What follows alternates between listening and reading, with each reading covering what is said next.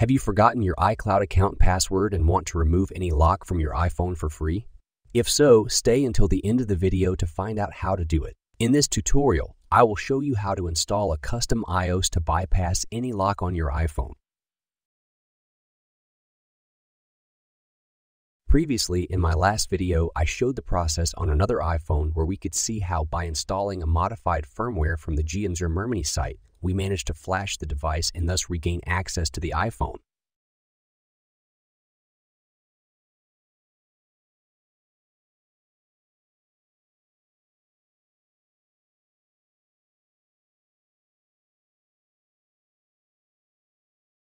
To do this, we will need two files that you will find in the description or on the official website of the firmware creator, Germany.com. In the Download Firmware section, you can find the necessary modified iOS for any iPhone or iPad model. In addition, we will need the Pleist file, which is responsible for signing the modified firmware on the iPhone and is compatible with any iPhone model. First, we must sign the firmware to be recognized as valid. It is a very important step that many people forget to do. Let's open the Pleist file and copy all its contents.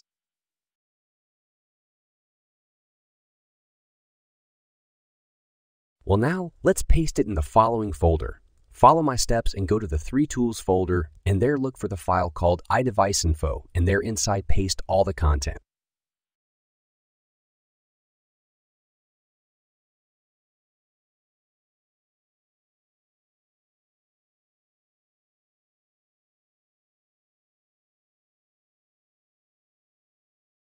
Perfect.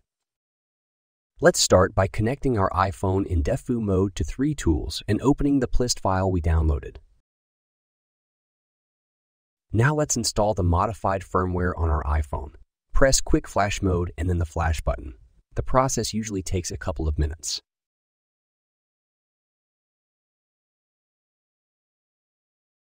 While we wait, I will explain that this method is totally free and removes the lock permanently, since we are installing a modified firmware that will reset the internal information of the device.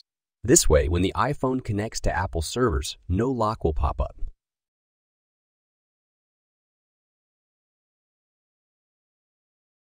Well, while we wait, I would like to tell you that this firmware has been specially designed to bypass the iCloud lock restrictions and reset the internal settings of the device. The Pleist file is essential in this process, as it contains specific instructions for signing the modified firmware. By pasting its contents into the iDeviceInfo folder inside 3 Tools, we are paving the way for the software to recognize and apply the necessary modifications to your iPhone. Once we connect our iPhone in defu mode and open the Pleist file in 3 Tools, the installation process of the modified firmware starts. During this process, the software interacts directly with the internal components of the device, resetting its settings and removing any existing locks.